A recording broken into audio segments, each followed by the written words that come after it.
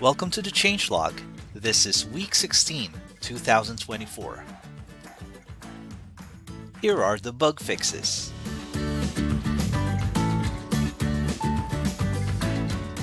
The Items Manager now features an account column, which can also be included in CSV exports.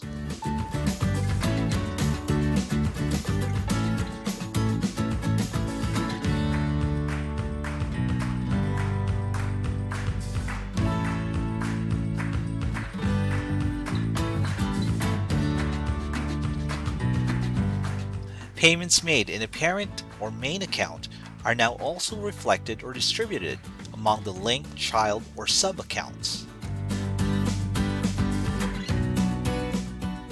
The new report server now fully supports the accounts receivable report.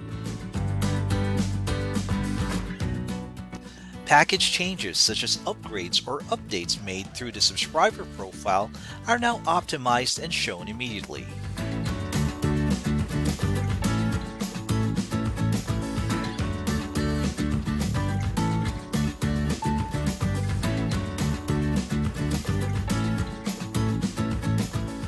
Issues with incorrect charges in the accounts receivable or AR aging report that affected linked parent and child counts using the Bill to Another feature has now been resolved.